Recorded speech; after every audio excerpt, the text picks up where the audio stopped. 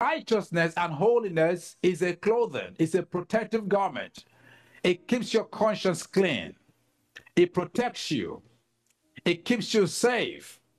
And so every time you become conscious of sin, it means righteousness is no longer in enforcement.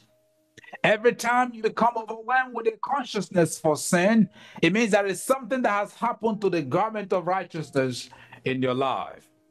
Because a guilty, an innocent conscience fears no accusation.